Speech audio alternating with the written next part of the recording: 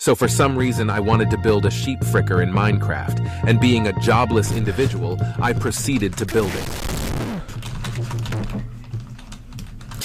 They ask you how you are. But it did not work the first time, because the end rod wasn't going inside the sheep's hole.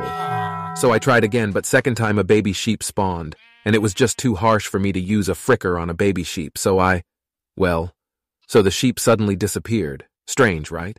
But there was still another sheep blocking my way, so I tried building it again, but this time I used a slab, because slabs are half the size of a block, so the rod won't miss the sheep's hole.